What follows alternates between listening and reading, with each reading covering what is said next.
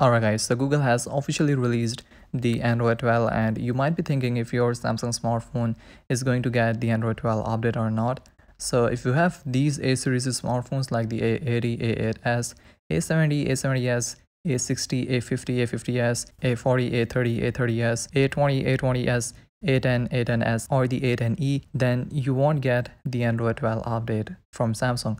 Now let me give you the reason why you guys won't get the Android 12 update. Now take a look at this. Your smartphone was released with Android 9 Pie with One UI 1.0. Then it got the first Android update, the Android 10 with One UI 2.0, and then it got the second Android update, the Android 11 with One UI 3.1. See, you have got two major Android updates, and as per Samsung updating policy, your smartphone was only eligible for two Android updates, and that's the reason why you won't get the Android 12 or One UI 4.0 update. Now I know Samsung has changed its updating policy to 3 years, but that policy is for A51 and the up Samsung models like the new A series, Note and S series flagship smartphones, but your smartphone doesn't fall under the new software updating policy of 3 years. Now this isn't officially confirmed by Samsung, so to confirm this you will have to wait until Samsung releases its official roadmap of all the smartphones that will get the Android 12 update. And if your smartphone won't listed in that roadmap, then you won't get the Android 12 update. But if you take a look at the Samsung's past updating history,